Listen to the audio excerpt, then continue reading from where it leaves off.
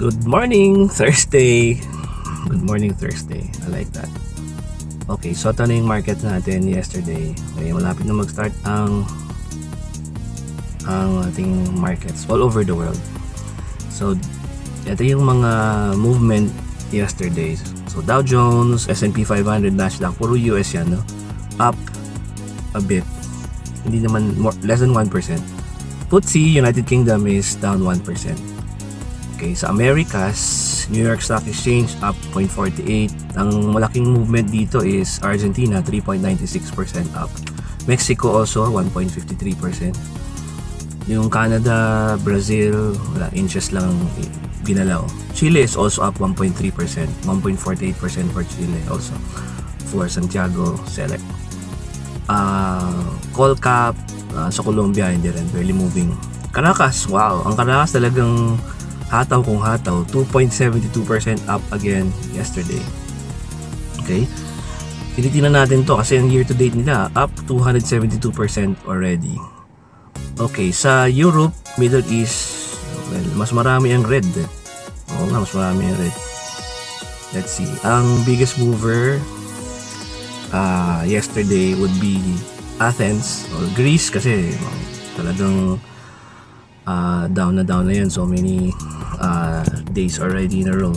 So Greece ang umangat 1.5%, but after that Russia barely up 0.32%. Sweden, Turkey, Saudi Arabia, UAE, yun, mga kapi-kapiraso lang ang angat nila, wala pang 0.5%. Tapos lahat down na. Switzerland, well, hindi naman masyadong malaki, 0.05 lang. Netherlands, Germany 0.29% ang binaba. Portugal 0.5, Austria 0.5, 0.6, yan. Ireland 0.6, Italy 0.6%, Denmark 0.75%, Portugal 0.8, Poland 0.8, ayan, Israel 0.88, almost 1% na. Yung Eurostoxx mismo, yung index ng Europe is down 1.02%. South Africa down 1.04, Dubai General UAE down 1.11, France down 1.15, South Africa down 1.16. CAC 40, ito yung index ng France, 1.32% ang binaba. Madrid General, okay, si Professor, abangan natin, 1.34%. Tapos AEX ng Netherlands, 1.44%.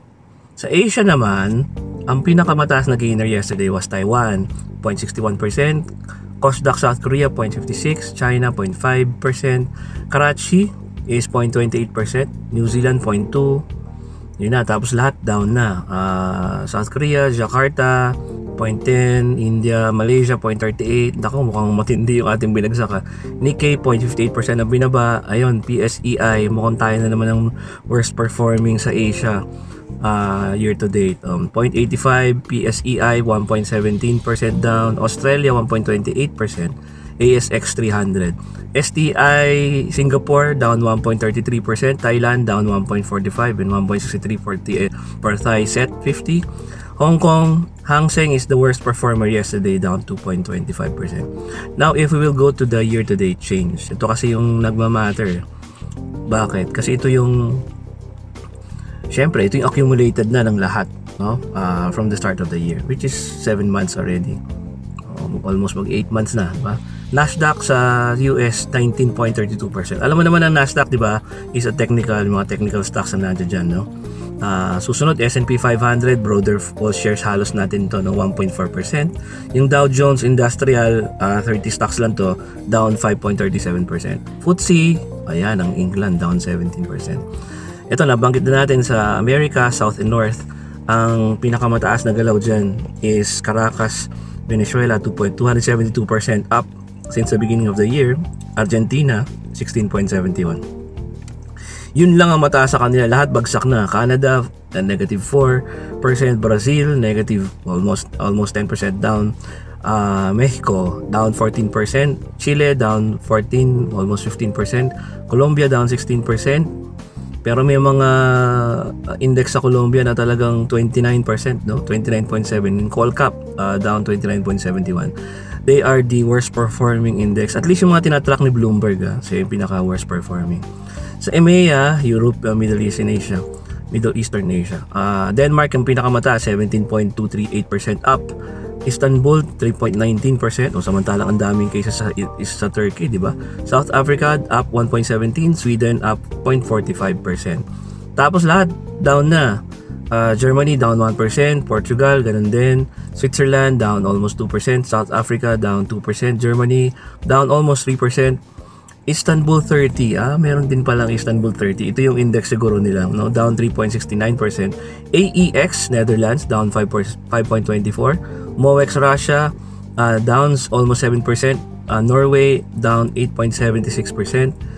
WIG total sa Poland 9.83%, Nigeria down 10% almost. Eurostoxx, ito na yung consolidated ng European stocks, ang index nila, 10%.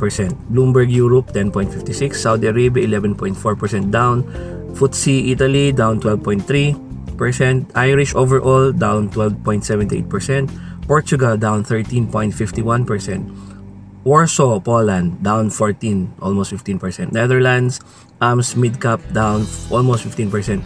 CAC, France to, no? Down 15.7, almost 16%. UAE, down 16%. Israel also, almost 17% down. Ito yung FTSE All Shares ng United Kingdom, down 18%. Russian Cash, down almost 19%. Spain, down 23%. Dubai General UAE 25.3% down, Austria down 26.3%, Athens Greece down 29.34%, FTSE Athens is down 31.7%. Yun, puro bagsak ang Europe. For Asia, ayan, ito ang matindihan laban dito. Kosdaq ang talagang top performer, yung South Korea up 18.6% from year to date. Ang China CSI is up 15%, Shanghai all shares I think 9.3, Shanghai Composite up 9.28%, Taiwan weighted up 3.97%, New Zealand up 2.22%, Kospi South Korea up 1.41%. Yun lang ang up sa Asia, pero madami-dami compared sa ibang parte ng mundo, right? Ang mga down sa kanila, sa atin pala, sa Asia tayo, is Malaysia, KLCI down 0.11.56%. Konti lang, right?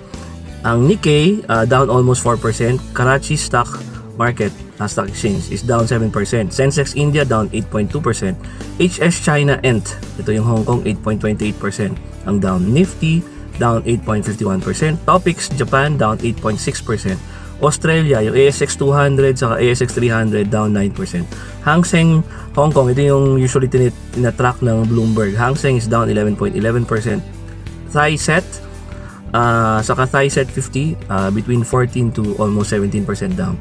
Jakarta Composite down 18.88%, STI Straits Times down 19.5%, LQ45 Jakarta down 21.69%, and then yung worst performing stock exchange in Asia is, drumroll please, tayo, BSEI down 22.4%, and then Philippine All Shares down 23.24%. Ito naman as of the moment. Pero kung papansin natin, yung mga worst performers sa Asia, no, hindi ko familiar kasi sa mga cases sa ibang bansa, but of course we can search that. Sa atin, ang mga worst performer, ito yung mga maraming cases ng COVID-19, no? Philippines, Indonesia, Singapore, 'di ba? Kung papansin niyo, ito yung mga naglalabanan sa top position sa Southeast Asia. And I think it's correlated in a way kasi syempre pag may maraming cases ng COVID, mas marami yung naka-community quarantine, mas marami yung tumitigil sa negosyo, mas marami yung walang trabaho, 'di ba? Mas extended ang fund management ng government, 'di ba? So talagang may correlation 'yun. So looking at PSEI yesterday, parang na-report na natin to yesterday. Pero siguro tingnan lang natin yung mga ang worst performer kahapon, mga laggers kahapon, si Mirara, di ba? Tingnan natin na si Mirara, yun lang siguro, no? So let's look at si Mirara. Ang si Mirara ngayon is 9.5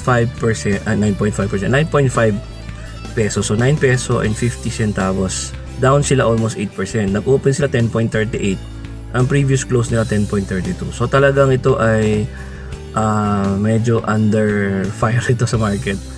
Ayan ang kanyang 6-month view. Okay, 1-month view, ayan, pababa talaga, no? Nagsimula ng almost 13. So what is wrong with that? 1-year return is almost 60% already down. Pero tingnan mo ang PE ratio niya, 4.71. So ikaw ay value investor, pwede mong isipin natin muna baka nagkakamali ang market dito. So, di ba? Tingnan natin muna yung management. Kung Sunhee, ang chairman CEO, Gotianun, president COO. Alam ko Ayala to eh. Ayala run. Okay, so let's look at financials. Ang financials ng Semirara, quarterly, okay, down yung kanyang revenue. Ang revenue niya from 2016 to 2018, hindi siya continuous na tumataas, pero ang na-hurt siya ng konti doon sa kanyang profit margin.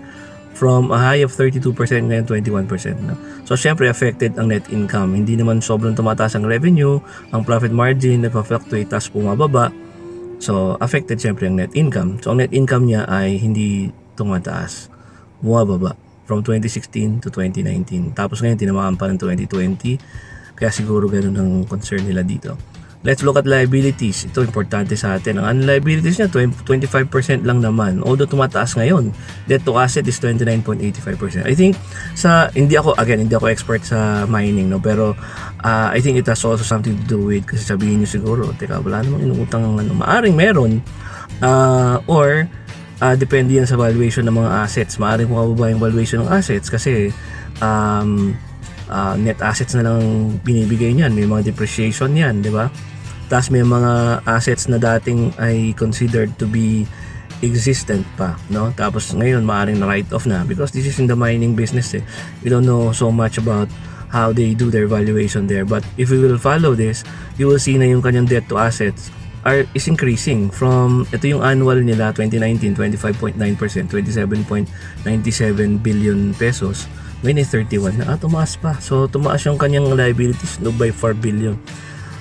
So medyo talagang maiintindihan mo bakit bumababa si Semirara. So sa ngayon, I think stay away muna tayo dyan.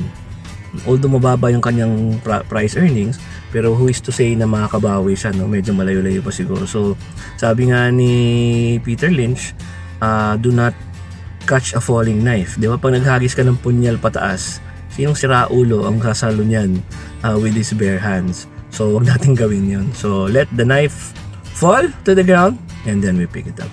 So, that's for today, July 23. Have a great day.